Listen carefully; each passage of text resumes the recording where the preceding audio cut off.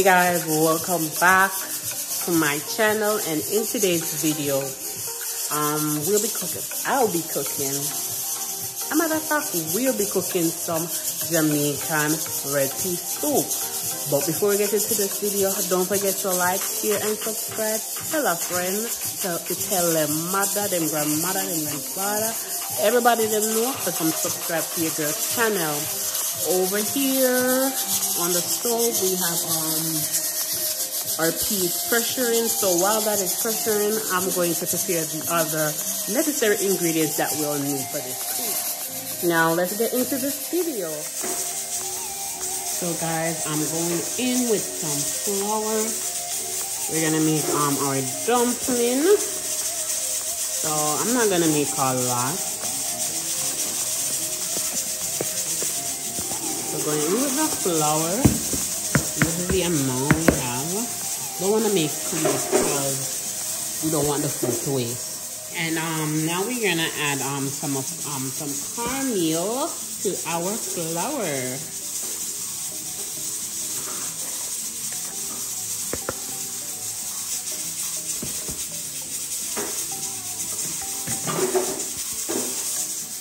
There you have it. We have our flour, combining the ingredients together, and then we're gonna make the dough. Okay. And guys, I'm just gonna tell you a little story time while I'm here kneading this flour. Okay. I like to knead my flour with salt water, so I have some salt water here that I'm going to use to combine the ingredients together. So quick story time. I started cooking from about the age of about 10, 11, around them age there.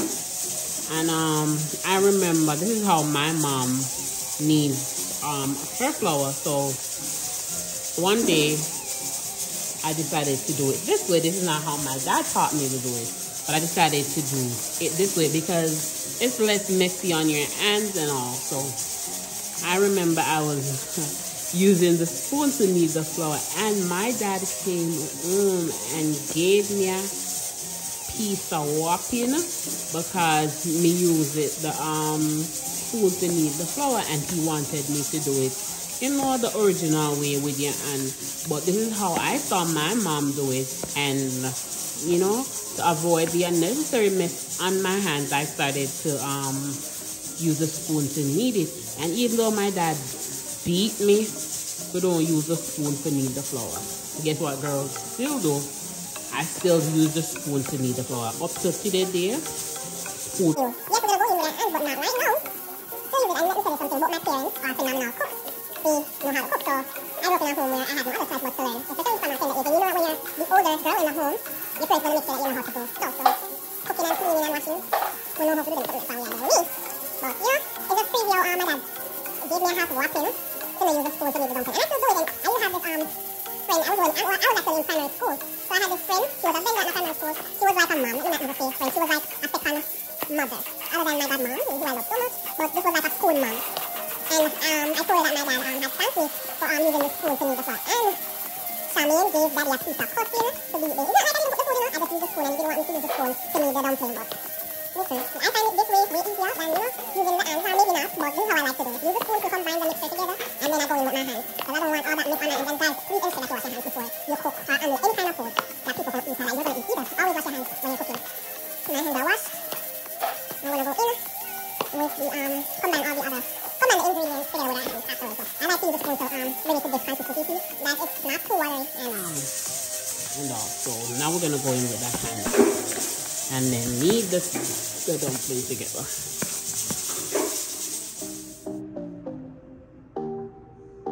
So guys, there you have it.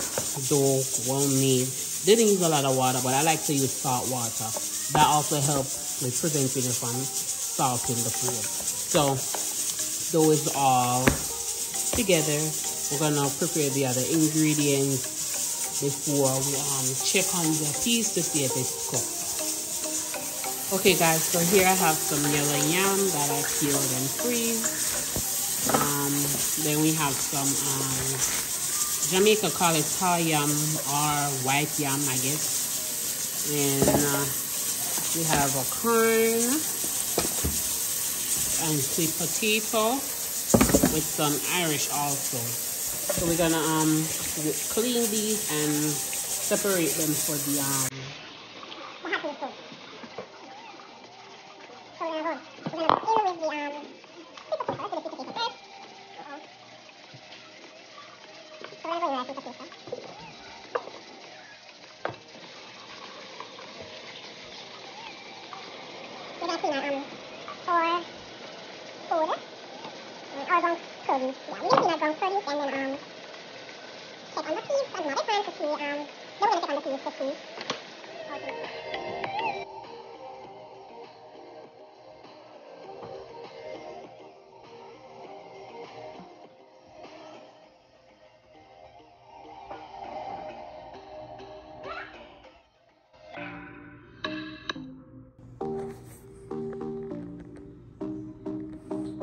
So guys, here we have our yam, our corn, sweet potato, and Irish potato, and we're gonna put them in a pot right now.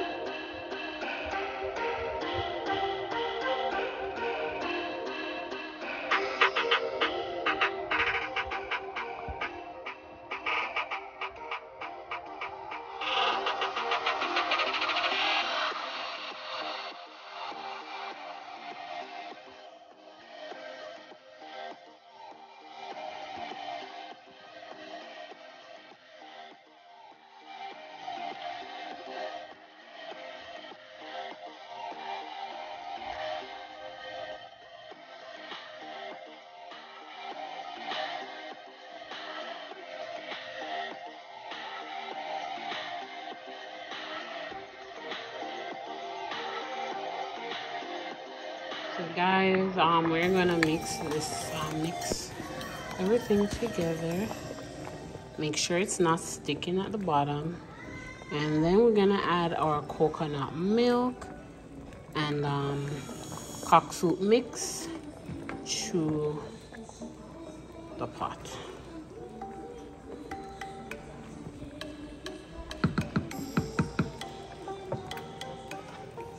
And guys, we're going in with our coconut milk. I use some of the soup water to mix the coconut milk. It's actually the coconut powder. I don't have any. This is the one that I always use, the coconut powder in the Kendall brand. So I normally use that. I might have to go in with another one. I don't like too much. I have not added any salt or anything to this as yet. After I go in with my cock noodles, then I will add the taste to see, and then I'll add any necessary salt that is needed for flavor. And we're looking good so far.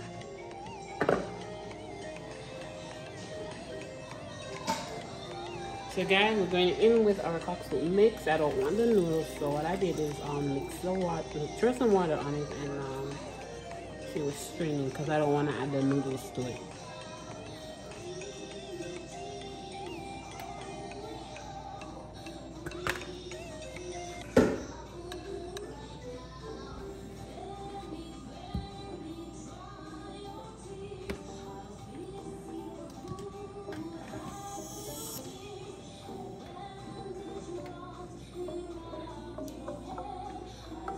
You see that pepper? Just the flavor. I don't like spicy food. I hardly use pepper.